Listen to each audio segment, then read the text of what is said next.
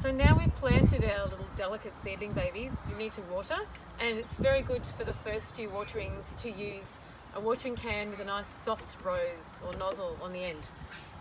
Now, of course, we've got the jute weed matting that will temper some of the disturbance to the soil around each seedling, but it's really important to do it quite gently. Now you can't just water generally because of course the water has to get in through that gap. So you can't just water all over the weed matting. You need to water at each plant. Just gently,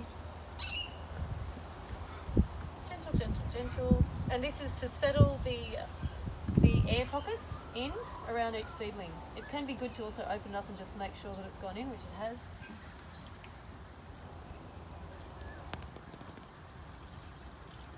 Just a little bit for each one. If you're in doubt, just open up the weed matting and let it trickle in.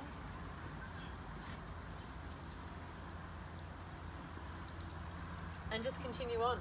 Now the next thing you'll need to do is, at least to prevent some pest problems, is to use some iron-based, this is what I like to use, there's lots of different things you can use for snail deterrent, but I like to use some iron-based snail pellets.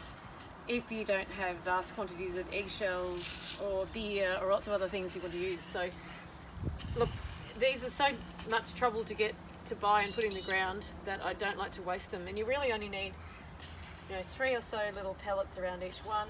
You don't need much, just enough to attract the snails or slugs to the pellets instead of the seedlings. So you do that after the watering, because the watering tends to break it down, not that there's a lot of water. And the issue is that small seedlings are so tender and so delicious that they're more attractive to snails and slugs. As the plants become bigger and stronger and bolder, they won't be as attractive. So it's really crucial in these first moments. Not even thinking that you can leave a seedling overnight, you need to put the appropriate measures in for your snail deterrent, whatever you decide to do.